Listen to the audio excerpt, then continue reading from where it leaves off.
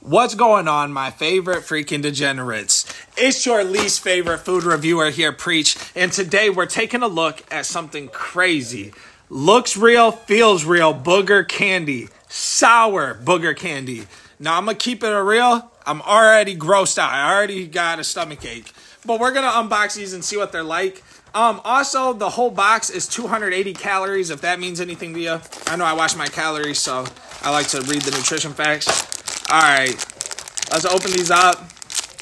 Look at that. Look how pretty that looks real quick. Those are the prettiest boogers I've ever seen. Those are the prettiest boogers I've ever seen. All right, let's just drop two in right away. Let's just drop two in.